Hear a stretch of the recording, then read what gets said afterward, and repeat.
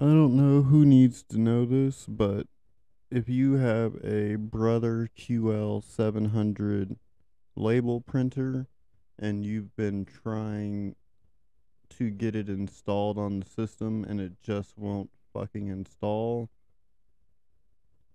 make sure this button, let me go ahead and highlight it. This button that didn't highlight properly. There we go. This button. Make sure this button is pushed and this light is off. If the light is on, it's going to have a USB drive. It's going to act as a USB drive. It's going to show you that there's a USB drive attached and it's not going to work.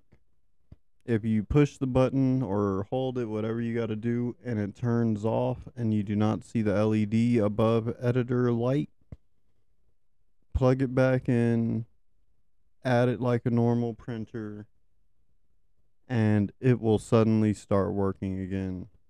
It took me 2 hours to figure this out, so I'm hoping I can save somebody that much time.